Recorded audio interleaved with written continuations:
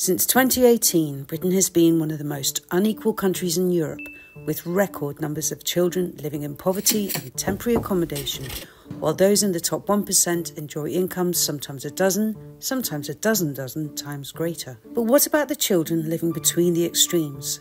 This book constructs 7 perfect average children from millions of statistics, each symbolising the very middle of a parental income bracket. How do their lives compare?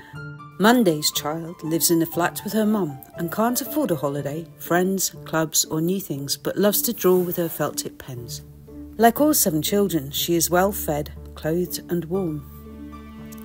Tuesday's child lives in a rented apartment, loves his annual caravan holiday and riding his brother's bike. He doesn't have parties, school trips or clubs and doesn't understand why sometimes his mum isn't hungry. Wednesday's child lives in a rented maisonette with working parents.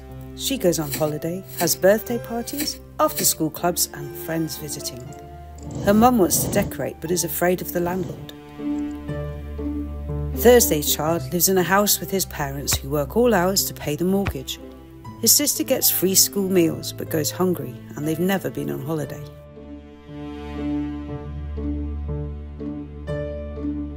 Friday's child lives in a council property and is better off than most. She has a bike, birthday parties, an annual holiday and even a kitten. Her parents both work but worry about her future. Saturday's child lives in a house with parents who pay the mortgage. They can afford most things, even enough for evenings out, but they don't have enough rooms for their growing family.